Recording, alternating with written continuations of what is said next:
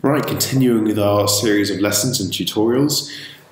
Here is something I made a while ago, which is basically a ruined church, which is sort of made out to be like a pop-up shop, hasn't got that much in, so it's a work in progress. Now, this being a building, it can be difficult to arrange things inside. So if I want to put a sofa in there and rotate it to the right angle, maybe resize it, put it in the right place, doing it with all these columns in the way and walls is not easy. So there is a way around this, which are called section cuts. And this is a very good and useful tool to use, even on simple models where, and because this is a complex model, the spinning beach ball of death has hit me. Anyhow, what are section cuts? Section cuts are ways of seeing through an object. So it's like putting a line through an object. So if we've got something here, we'll put a section cut through there.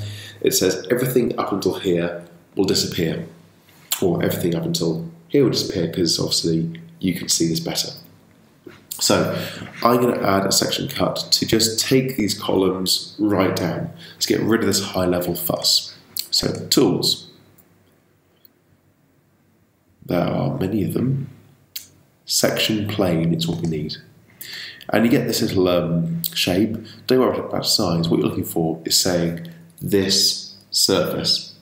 Now, if we say the table, it's this surface up there. If we say the floor, it's this surface down there.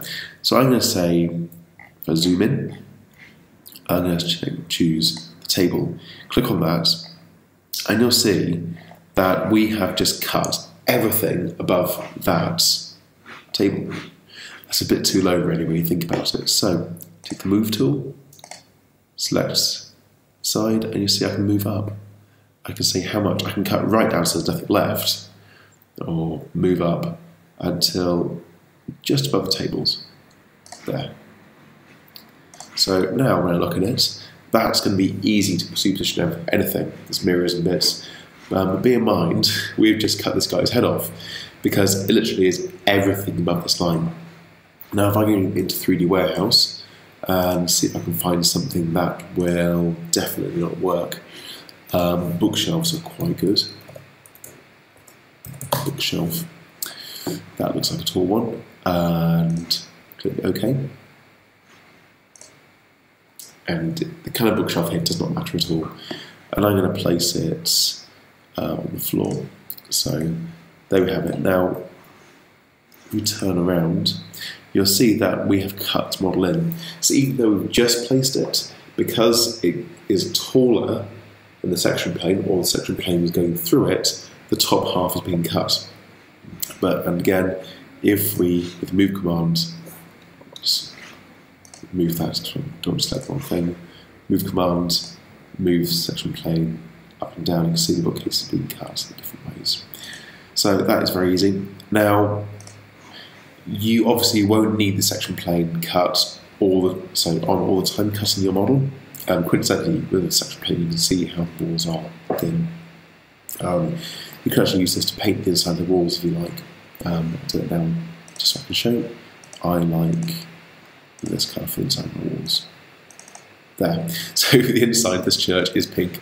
No one will ever see that unless use section planes. Anyhow, so section planes there. I can say view, section planes, and turn it off, which means the cut is still there, the plane is still there, but we can't see the plane. This is useful if we want to render the item for using in poster, for example. So exporting it for use. Or maybe if we want to use a screenshot, that's quite useful. But I'm going to leave section planes on because I like to see where they are. We can say view section cuts. Turn that off, and we are back onto here. So no matter what section cuts you've got on originally, and we've just seen, you can see the pink now. Obviously there's a problem in the model. Yeah, so we can go between them, section cuts on, section cuts off. However, if you've got a very complex building, you might want to have more than one section cut. So what you need to be able to do is turn this on and off, not hide it, because the view part only shows and hides, it doesn't turn things on and off. If I select the section plane, right click, I can do different things. So click activate or turn it off, and click again, activate, turns it on. So that's how you turn it on and off. You can also click reverse. So what we've got here is everything above that line is shown and everything below is cut. You might have that for a house where, say you've got a building where you want to see above and below an item. So I'm going to reverse this. Now, sometimes it can be difficult to get hold of things in section cuts. Trying to right click this, so there we are. So I'm going to say reverse, so it's now the right kind of cut for me, and activate. So it's turned off. I'm going to add another section cut. So tools, section plane, and I'm going to cut it right through this column here. So it's going right way across. And as before, I can move this.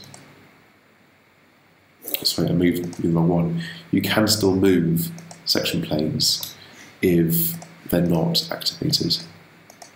So let's let this one move. There we have it. So I'm going to leave it like that because that's kind of nice like that. You can see some detail. So that one's done. I can obviously beach ball death hits again.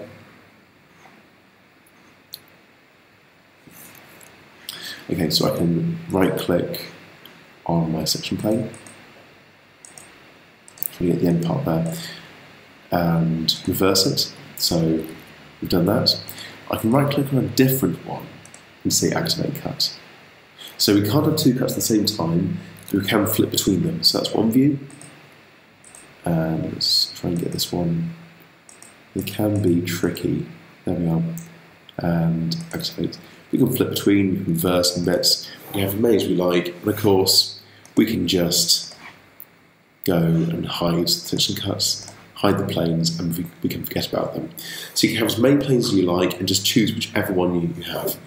That's really useful because if you have camera angle isometric or camera angle this one, say you've got, we've got 1, 2, 3, 4, 5 columns here. You can have a section cut at each of the columns, and then without rotating around anything, we can just slice, slice, slice, and export the images one by one, which is great for rendering images. So that is how you do section planes and section cuts. Really useful tool that is, you can't do without it when you're doing complex items, especially when you put a roof on. Because if this church had a roof, you would need a section cut just to see the inside.